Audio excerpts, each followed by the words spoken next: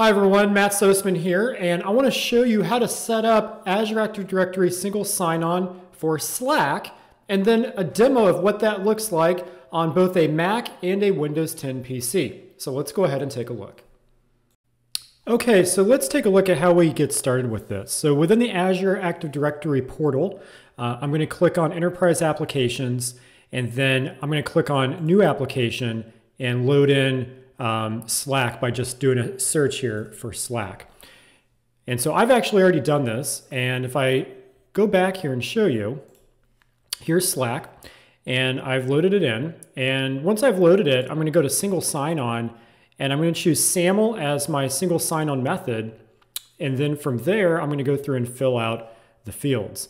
Now, to do this, there's a really nice configuration guide that Microsoft has written that will walk you through step-by-step how to do this. And so you could just click on that link to read that guide. Now, I filled out sosman.slack.com for the basic SAML configuration. And then for user attributes and claims, I took the defaults, except there's one that I needed to map, and that was user.username to user.userprinciplename. That's covered in the documentation. And then from the SAML signing certificate, I needed to download that certificate, and I upload it to Slack, and I'll show you more of that here in just a moment. And then over here on Setup Slack, we're going to use these three links to copy and then paste into Slack. And then after that, we'll test it.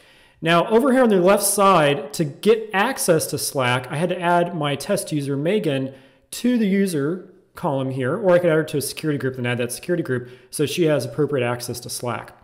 Now, on provisioning, if this was a real production environment, I'd want to turn on provisioning, which would use Skim to go through and create those identities in Slack. And that way, it's a one-to-one relationship. You create an Azure AD, it automatically gets created in Slack. Okay, so that's how we set up single sign-on on the Azure Active Directory side. It's pretty straightforward. Now, on the Slack side, I've already done that. So over here on Slack, I'm going to go into the main settings page here, and I'm going to click on authentication, and I'm going to set up SSO. So let me just show you what I did here. So we're just going to go ahead and authenticate. And then I essentially took the URLs down here, like login URL, and it ends in B6 SAML 2, and you can see over here, B6 SAML 2. So I just copied that URL, pasted it in here. Identity provider issuer. This one ends in B6 as well. And so I just come back over here and copy that and paste in there. Public certificate. This is a certificate that I downloaded from here. So base 64, download. And then you would actually open it in a notepad and then paste that certificate in here. And so if I just click on edit, that's how you would do that.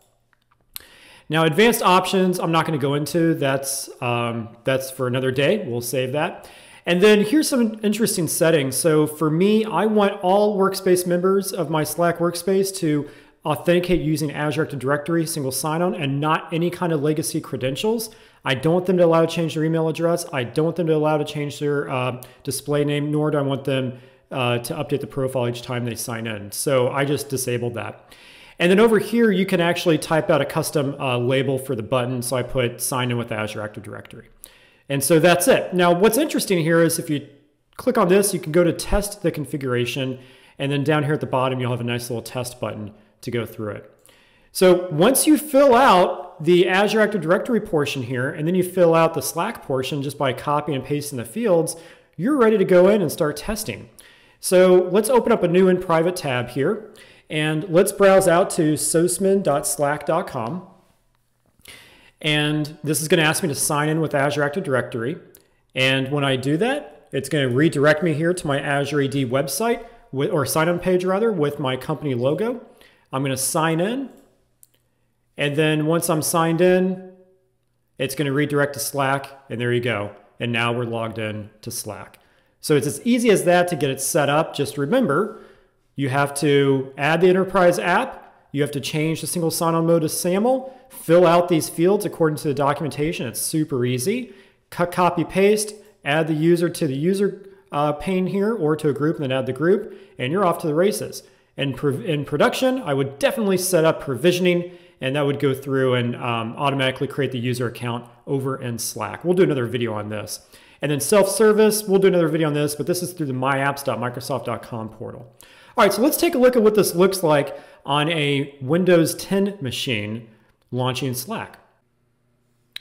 Okay, so here we are on my Windows 10 machine, and I want to point something out. This machine is joined to Azure Active Directory, and you can see that here. Now, if this was also hybrid joined, meaning it was joined to an on-premise Windows Server Active Directory, and that was synced to Azure Active Directory, you'd have the same behavior as well. So what I'm going to do is launch Microsoft Edge, and this is the first time I'm launching Slack on this computer. So I'm going to go to sosman.slack.com, and because the machine is joined to Azure Active Directory, it's true single sign-on in my opinion, and it just logs me right into Slack. I don't get prompted for any kind of authentication. So that's the web page. Now let's go in and try the desktop version of Slack. So we're going to launch the desktop client and give this a moment and click sign in. It's going to launch the website. It's going to ask me to enter in my workspace URL here, sosman.slack.com, and then it's going to sign me in, ask me to launch the desktop client, and now I'm authenticating and I'm inside the Slack desktop client. All right, so there you have it. I hope you found this video helpful and valuable. Please let me know if you have any questions in the comments below. Hit me up on LinkedIn, and by all means, stay happy, stay healthy, stay safe, and we'll see you in the next video.